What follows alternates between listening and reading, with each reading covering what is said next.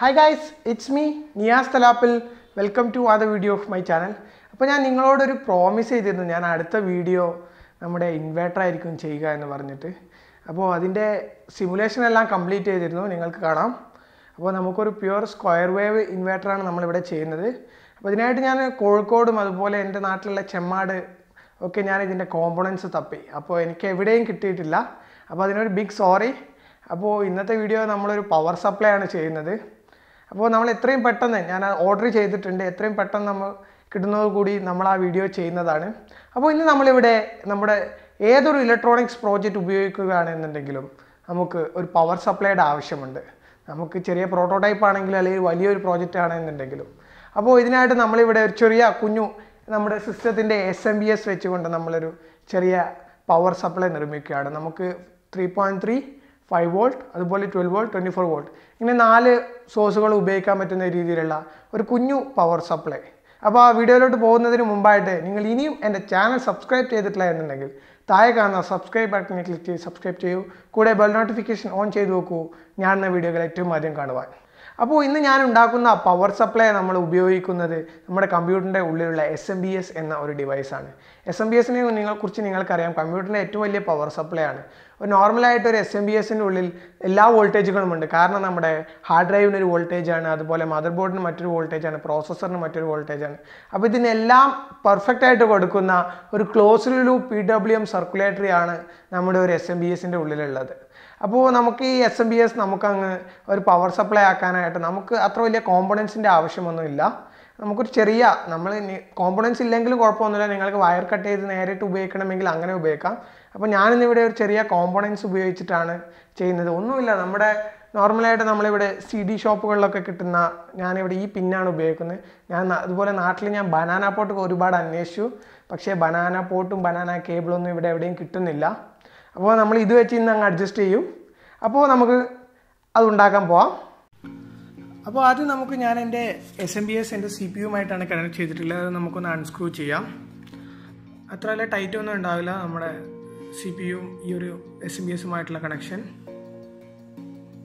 ഞാനിവിടെ ഉപയോഗിച്ചിരിക്കുന്നത് ഫോക്സിൻ എന്ന കമ്പനിയുടെ SMPS ആണ്. നമുക്ക് ആർക്ക് വേണമെങ്കിലും സജസ്റ്റ് ചെയ്യാൻ പറ്റിയ ഒരു കിടിലൻ SMPS ആണ്. അപ്പോൾ ഇതിൽ നമുക്ക് ഇതിൻ്റെ വോൾട്ടേജ് റേറ്റിംഗ് അതുപോലെ കറണ്ട് റേറ്റിംഗ് എല്ലാം സൈഡിൽ കൊടുത്തിട്ടുണ്ട്. അപ്പോൾ നമുക്ക് ഇനി ഇതിൻ്റെ ഇൻറ്റേർണലായിട്ടാണ് നമുക്ക് എല്ലാ വർക്കും ചെയ്യാനുള്ളത്. അപ്പോൾ നമുക്ക് ഇതും കൂടി ഒന്ന് അൺസ്ക്രൂ ചെയ്യാം. നിങ്ങൾക്ക് ഇതിൻ്റെ ഇൻറ്റേർണൽ കാണാം, നല്ല ഹെവി പെർഫോമൻസ് ആയിട്ടുള്ള ഒരു സർക്യൂട്ട് തന്നെയാണ് ഇതിൽ കൊടുത്തിരിക്കുന്നത്. കുറേ മോസ്ഫെറ്റ്സും കപ്പാസിറ്റേഴ്സും ട്രാൻസ്ഫോമേഴ്സും ഒക്കെ കാണാം. അപ്പോൾ ഇനി ഞാൻ എൻ്റെ സ്റ്റീരിയോ പിൻ കണക്ട് ചെയ്യാനായിട്ട് ഞാനൊരു മാർക്ക് ചെയ്യുകയാണ്. ഞാനിവിടെ സ്കെച്ച് വെച്ചിട്ടാണ് മാർക്ക് ചെയ്യുന്നത്. അപ്പോൾ ഞാൻ ഈ ഒരു ഭാഗം കട്ട് ചെയ്യാൻ വേണ്ടിയാണ് ഇത് ചെയ്യുന്നത്. ഞാനൊരു റെഫറൻസ് മാർക്ക് മാത്രമാണ് ഇവിടെ എടുക്കുന്നത്. അപ്പോൾ ഇതിനുശേഷം ഞാനൊരു ആക്യുറസിക്ക് വേണ്ടി ഞാൻ എൻ്റെ വെർനിയർ ഉപയോഗിച്ച് അതിൻ്റെ മാക്സിമം സൈസ് കാൽക്കുലേറ്റ് ചെയ്യാണ്. അതിൻ്റെ സൈസ് നമുക്ക് എത്രയാണോ ഇറങ്ങി നിൽക്കേണ്ടത് അത് മാത്രം കാൽക്കുലേറ്റ് ചെയ്ത് നമുക്ക് ഒരു ഡിവിഷൻ കൊടുക്കാനായിട്ടാണ്. അപ്പോൾ ഇനി നമുക്കിത് കട്ട് ചെയ്യാം. കട്ട് ചെയ്യുന്ന ഞാനൊരു വീഡിയോ ആക്കുന്നില്ല, അത് നിങ്ങൾക്ക് ബോറടിക്കുമെന്ന് വിചാരിച്ചിട്ട് നമ്മൾ ഏറ്റവും മാക്സിമം നമ്മളിത് സ്പീഡാക്കുന്നുണ്ട്. അപ്പോൾ നമ്മളിവിടെ കട്ട് ചെയ്ത് നമ്മളെ സ്റ്റീരിയോ പിൻ അതിൽ കണക്ട് ചെയ്ത് വെച്ചിട്ടുണ്ട്. അപ്പോൾ ഇനി നമുക്കിത് കട്ട് ചെയ്തപ്പോൾ കുറച്ച് ബെൻഡും ഇതൊക്കെ വന്നിട്ടുണ്ട്. അപ്പോൾ നമുക്കിതൊന്ന് സെറ്റ് ചെയ്യാം. ഇനി ഇത് കറക്റ്റായിട്ട് നിൽക്കുന്നുണ്ടോ എന്നൊക്കെ. ഓക്കെ, ഇത് കറക്റ്റായിട്ട് നിൽക്കുന്നുണ്ട്. അപ്പോൾ ഇനി നമുക്ക് നമ്മുടെ വയേഴ്സ് ഡിഫറൻസ് ചെയ്യാം. അപ്പോൾ വയേഴ്സിൽ നമുക്ക് കുറച്ച് ശ്രദ്ധിക്കേണ്ട കാര്യങ്ങളുണ്ട്. അതായത് നമുക്ക് വയേഴ്സിൽ 3 കളറുകളുണ്ട്. നിങ്ങൾക്കിവിടെ സ്ക്രീനിൽ കാണുന്നത് പോലെ ഓറഞ്ച് 3.3യും ബ്ലാക്ക് ഗ്രൗണ്ടും അതുപോലെ റെഡ് കളർ നമുക്ക് 5 വോൾട്ടും യെല്ലോ കളർ 12 വോൾട്ടും ബ്ലൂ ആൻഡ് യെല്ലോ നമുക്ക് 24 വോൾട്ടുമാണ് നൽകുന്നത്. അപ്പോൾ ഇതുപോലെയാണ് നമ്മളിവിടെ ഈ സർക്യൂട്ടും നമ്മളിവിടെ കൊടുക്കുന്നത്. അപ്പോൾ നിങ്ങളെപ്പോഴും ചെയ്യുമ്പോൾ വയറിൻ്റെ കളറൊന്ന് ശ്രദ്ധിക്കണം. അപ്പം ഞാനിവിടെ വയറിൻ്റെ പാർട്ടീഷൻ ചെയ്യുകയാണ്, ഗ്രൗണ്ട് മാത്രം തനിയെ എടുക്കുകയാണ്. അതിനുശേഷം നമ്മൾ ഓരോ വയേഴ്സും അതായത് വാല്യൂസിൻ്റെ വയേഴ്സ് നമ്മളിവിടെ ഓരോന്നോരോന്നും ടെസ്റ്റ് ചെയ്ത് വെച്ചിരിക്കുകയാണ്. കാരണം ഇത് നമുക്ക് എല്ലാം കൂടി ചേർന്നാണ് നമുക്കിതിൽ ജോയിൻ ചെയ്യേണ്ടത്. അപ്പോൾ ഞാൻ എൻ്റെ കട്ടർ ഉപയോഗിച്ച് എല്ലാം കട്ട് ചെയ്യുകയാണ്. കട്ടതിന് ശേഷം നമുക്കിത് ഷോൾഡറിങ് ചെയ്യണമെന്നൊരു പർപ്പസ് ഉണ്ട്. അപ്പോൾ നമുക്കിത് പെർഫെക്റ്റായിട്ട് ഷോൾഡറിങ് ചെയ്യണമെന്നുണ്ടെങ്കിൽ നമ്മൾ പെർഫെക്റ്റായിട്ട് കട്ട് ചെയ്യുകയും അതുപോലെ അത് നമുക്ക് ഇത് കണക്ട് ചെയ്യുകയും ചെയ്യണം. അപ്പോൾ ഞാൻ എൻ്റെ കട്ടിങ്ങിൻ്റെ വർക്ക് എല്ലാം തീർത്തിട്ടുണ്ട്. നമ്മളെല്ലാം ടിസ്റ്റ് ചെയ്ത് കറക്റ്റായിട്ട് വെച്ചിട്ടുണ്ട്. ഇനി നമുക്ക് എല്ലാം കൂടെ നമുക്ക് ഷോൾഡർ ചെയ്യാം. ഞാൻ മാക്സിമം ഷോൾഡർ ചെയ്യുന്നതൊക്കെ സ്കിപ്പ് ചെയ്തിട്ടുണ്ട്, നിങ്ങൾക്ക് ബോറടിക്കണ്ടെന്ന് വെച്ചിട്ട്.